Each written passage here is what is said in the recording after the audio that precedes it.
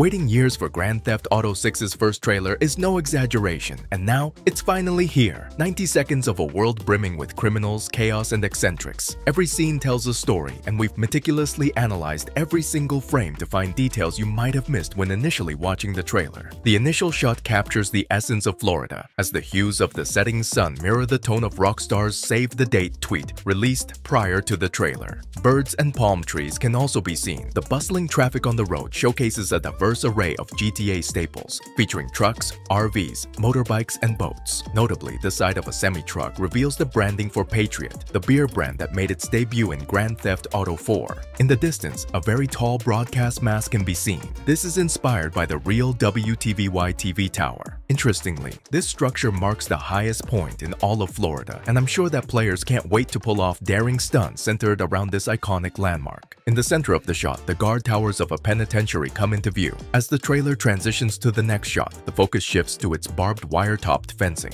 This appears to be the prison where Lucia, our protagonist, was incarcerated. Our initial glimpse of Lucia emphasizes the remarkable advancement in detail, surpassing even the graphical finesse of Red Dead Redemption 2. Her hair stands out as one of the most realistic representations seen in games, with lighting from the window intricately capturing the texture and movement of its waves. This level of detail becomes more apparent as the shot transitions to feature Stephanie, a staff member at the Leonida Department of Correction. The lanyard across Stephanie features the facility's name, while Lucia's prison uniform bears the initials LDC. Stephanie's query to Lucia regarding her reason for being there hints that the game might commence with Lucia committing a crime and subsequently being sent to the LDC. If you look closely at the key art, Lucia can be seen wearing an electronic tag on her ankle. This suggests that a significant portion of GTA 6's narrative might take place after she's been released on probation. The aerial view of the ocean not only displays impressive water effects but also features diverse marine life. On the left, 4 dolphins gracefully breach the surface, while on the right, a lurking shark is visible beneath the waves. The camera pans up to reveal a bustling beach scene, reminiscent of either Washington or Ocean Beach, 2 iconic seafronts from GTA Vice City. Slicing through the sky is a Maverick helicopter, a significant inclusion from the Vice City era where helicopters were first introduced. Their prominent display in this trailer could be a deliberate homage to GTA 6's nostalgic roots. Gliding through the skyline is a dodo plane, initially featured in Vice City's Dildo Dodo mission, towing a sizable banner that reads 919 Vice City. Why 69 when you can 919? This appears to be a playful twist on Miami's real-life 1111 nightclub. The coastal architecture showcased along the beach and in subsequent shots distinctly echoes Miami's essence, the very inspiration behind Vice City. While numerous buildings mirror Miami's overall ambience, certain structures serve as digital replicas of real-world locations. Notably to the right, a tower block with a distinctive hole in its roof closely resembles 500 Brickell, a twin-tower condominium development situated on Brickell Avenue.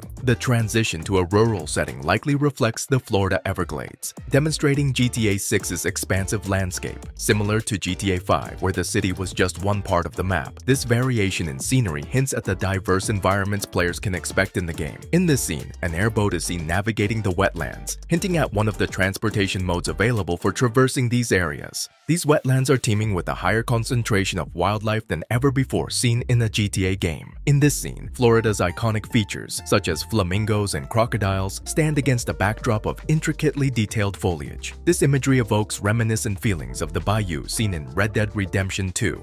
On the beach, Rockstar's crowd technology shines through with a vast array of individuals and diverse body types, each engaged in unique activities. Some are seen sunbathing, while others are capturing, shall we say, rather intriguing photos. Dogs seem to have made a return as well, which is great news. Above, a sea sparrow can be spotted flying, a nostalgic nod to the original Vice City. This helicopter, equipped with pontoons for water landings, was notably present at the Vercetti estate. The beachscape is adorned with blue and white parasols bearing the inscription Vice Beach, confirming the reimagining of the location from the original Vice City for the HD universe. This coastal area is akin to GTA's version of Miami's South Beach. In the distant background, a structure named Bayfront Heights stands, likely a luxurious seaside apartment complex. This hints at a possible acquisition for players in GTA 6's online mode. At a different waterfront, boats swiftly navigate past Port Vice City, distinguished by the PVC logo logo adorning the blue shipping cranes. This scene pays homage to the opening of Michael Mann's Miami Vice,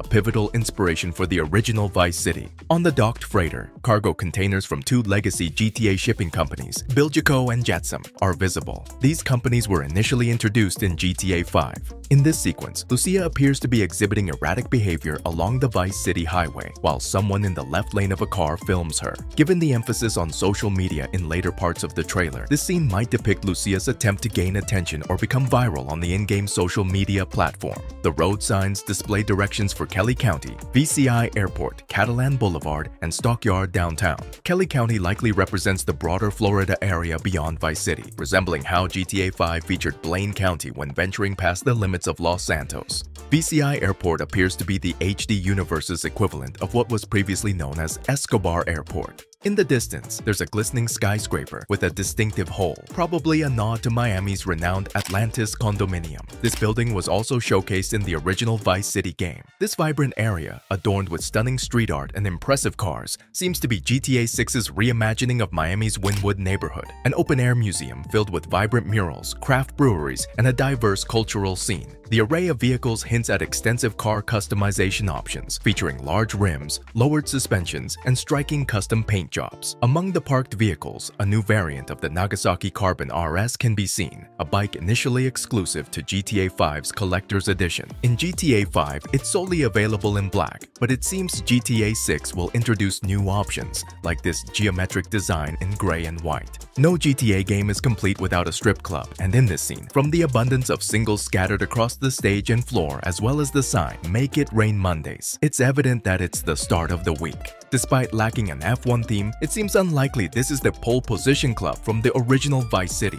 A man near the stage appears to be enjoying himself and is sporting a Dolls of Destruction tour shirt, while there's a real punk metal band with that name. It's unclear if they're associated with GTA 6. The back of the shirt lists locations the band has played on the tour, including GTA 4's Liberty City and Alderney City, the trio of cities from San Andreas, Los Santos, Las Venturas, and San Fierro, and of course Vice City. In this scene of two men shaking hands, the foreground man sports a dark blue bandana tied in a manner similar to the purple bandanas worn by the Haitians in the original Vice City. This hints at the potential return of those gangs in the upcoming game. This aerial view of the city excellently demonstrates Rockstar's precise depiction of Miami. The area closely resembles its real-life counterpart. Further down the road, there's an illuminated tennis court, implying that sports-related activities will be making a comeback in the game. This scene evokes strong nostalgia for Vice City. It's the HD Universe's recreation of the original game's iconic boardwalk, featuring the Ocean View Hotel, Tommy Vercetti's initial safe house. The familiar retro yellow and white Oceanic car parked outside adds to the nostalgia. Adjacent is the Boardwalk Hotel, inspired by Miami's Colony Hotel.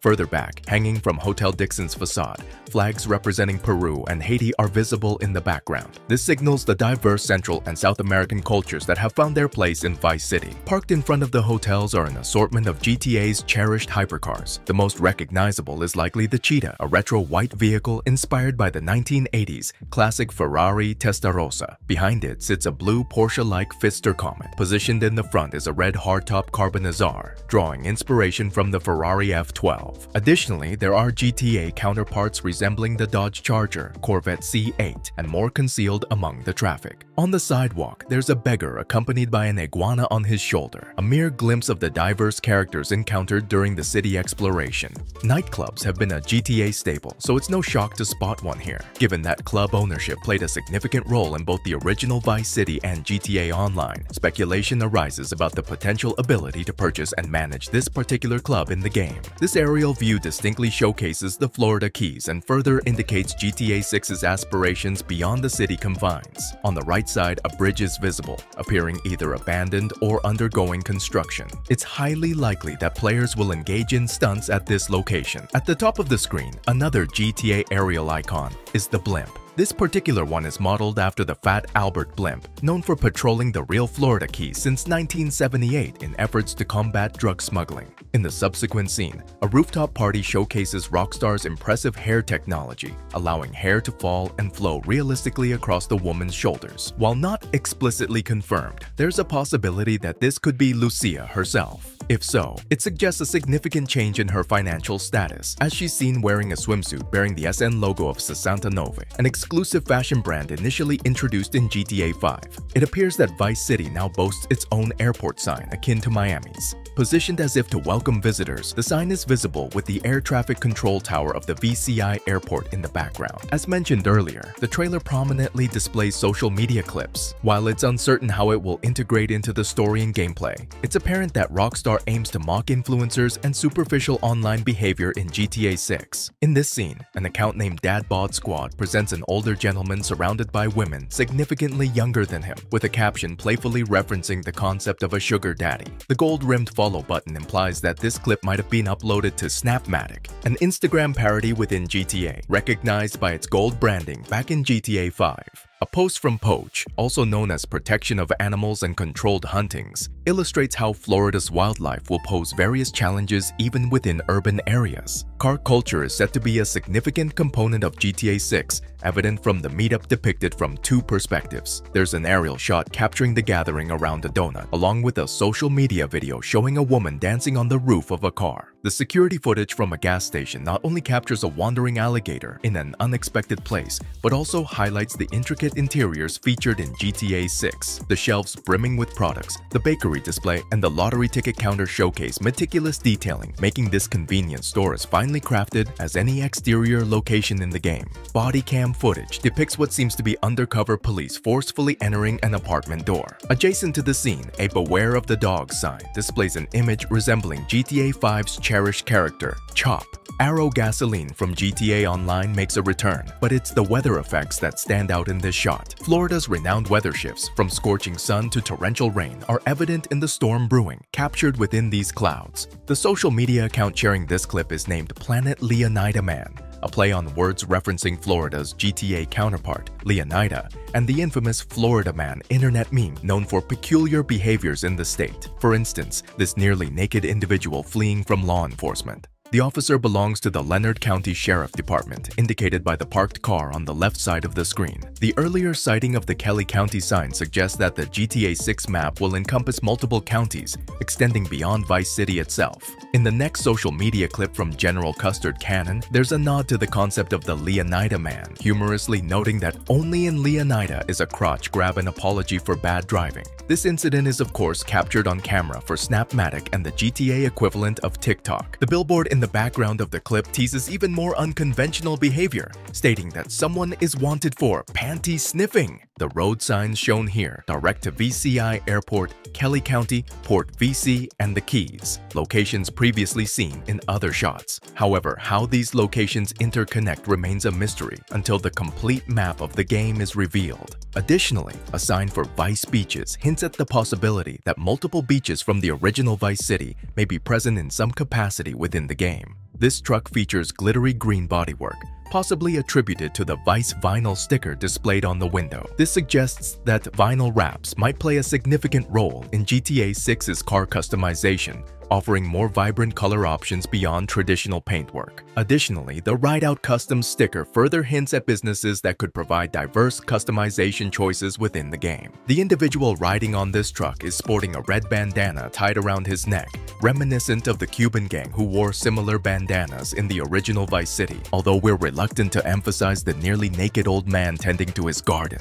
His character model showcases the exceptional level of detail Rockstar has incorporated into GTA, notably evident in the sunburn across his shoulders. In this social media clip from the Mud Club, labeled Thrillbillies, the scene features individuals engaged in off-road racing, a characteristic satire of the southern state culture. The recognizable frame of the Liberator monster truck is visible on the right side of the screen. Additionally, a fan in the crowd is spotted wearing a Liberator t-shirt, possibly hinting at an opportunity for players to partake in similar activities within the game. This clip, featuring a daunting woman wielding dual hammers, directly references a viral video from Chatsworth, Los Angeles, depicting a woman going on a mini rampage with hammers to drive away her neighbor. As this unfortunate individual hits the ground, a bottle of Cerveza Borracho beer, GTA's parody of Corona, is visible in his hand. This billboard humorously mocks America's peculiar pharmaceutical industry, showcasing an advertisement for Angstipan, America's favorite dissociative. It claims to cure emotion, yet the fine print warns to use it with extreme caution, as the sudden urge to think could be life-threatening. The sign at the nearby mall lists several new brands introduced into the GTA universe, such as Callus, Scala, and Alpha. Once more, we witness further evidence of Rockstar's advanced technology with the wad of dollar bills Lucia holds in her hand, which seemingly showcases individually rendered notes. In this footage from Weasel News, the GTA parody of Fox News, a news bulletin headlines a story about a man flipping his car after a dine and dash incident. Next, we encounter another news organization, this time the Spanish-language Mega Noticias. The segment focuses on a character resembling the Florida Joker, a tattoo model arrested multiple times. His tattoos are based on Jared Leto's Joker designs from Suicide Squad, evident in the impenitent tattoo across his forehead. The headline translates to "confession written in ink" for tattoos, explaining that his neck tattoos helped police identify him. The news piece's backdrop features a large Florida-style police badge, with the text in the bottom half referring to Vicedale County, adding yet another county to the list. Here we witness what seems to be a motorcycle gang, potentially offering insight into one of the gangs Lucia may become involved with. The Weasel News Bulletin makes a return, this time showcasing an aerial view of bikers tearing through the streets. Previous GTA games have portrayed game events via radio news bulletins. It's possible that GTA 6 will take this further by integrating these events into television news broadcasts. In the following clip from High Rollers Mag, a man is spotted wearing a Righteous Slaughter t-shirt. This references the Call of Duty-like game played by Michael's son in GTA 5. It seems the game has evolved or had several sequels, given that it's been a decade since our last visit to Los Santos. The shirt features the subtitle Blood Ops, a direct nod to the Black Ops series. The truck on the right side of the screen showcases a Sound for Sound sticker in the rear window and is filled with vinyl and sound equipment. This could potentially hint at one of Vice City's new radio stations in GTA 6. The green car in the left lane displays its own window sticker, stating "Raised by Rideout Customs," providing another clue about the potential car customization options available in the game. A street sign directing northward indicates Waning Sands, likely representing another beach location featured on the map. In this scene, Lucia and her partner are prepared for criminal activities, concealing their faces with bandanas. As they move through the store, various familiar GTA brands are visible, such as E-Cola, Benedict Light Beer, Cerveza Baracho, Lager Beer, and Fat Chips. Additionally, Pibwasser makes a return, now in the new 9-alcohol-free variant. It appears that in GTA 6, the pawn and gun store might emerge as a reliable merchant for firearms. The sign indicates its location in Port Gellhorn. It's uncertain if this is the sole provider of our weaponry needs or if ammunition will make a return. The car driven by Lucia and her partner is a D-Class Tulip, initially introduced in GTA Online. Adorned with bumper stickers, many of their significances are yet to be understood. However, one sticker stands out, saying "Arrest Andrew," sparking curiosity about Andrew's misdeeds and what he's been involved in. In this motel room scene, it's apparent that Lucia and her partner share a romantic relationship. They're pledged to trust each other, considering the trend in other Rockstar games often foreshadows an inevitable betrayal or conflict. While Lucia's partner's name remains unknown, what's evident is Rockstar's incredible attention to detail, extending even to his chest hair. The duo storm into a store for a robbery. Looking closely at the shop front reveals that it's an Uncle Jack's liquor store that they target. A sign on the shop window humorously declares their policy against accepting cash stored in underwear. Additionally, there's an advert for Dignity priced at 99 cents. Another sticker reads "Petty Forever," which refers to the Tom Petty song featured in the trailer. The song "Love is a Long Road" was likely chosen due to its thematic connection to the game's storyline. It hints at Lucia and her partner enduring a challenging and extended journey as their relationship progresses. The song was a hit in 1989 and nostalgically refers to the iconic 80s setting of the original Vice City. Petty's song "Running Down a Dream" was also featured on the Vice City soundtrack. And lastly, the anticipated release window is set for 2025. Many of us hope for an earlier launch, but Rockstar is known for their methodical pace. A press release confirmed GTA 6's availability on PlayStation 5 and Xbox Series X and S. As expected, the game will initially be exclusive to consoles, while details about a PC release are still under wraps. If past trends hold, we might expect it to arrive the following year. That's our comprehensive breakdown of the Grand Theft Auto 6 trailer. If there's anything we might have missed, feel free to share it in the comments section below. Also, don't forget to subscribe for all the latest updates and content related to GTA 6.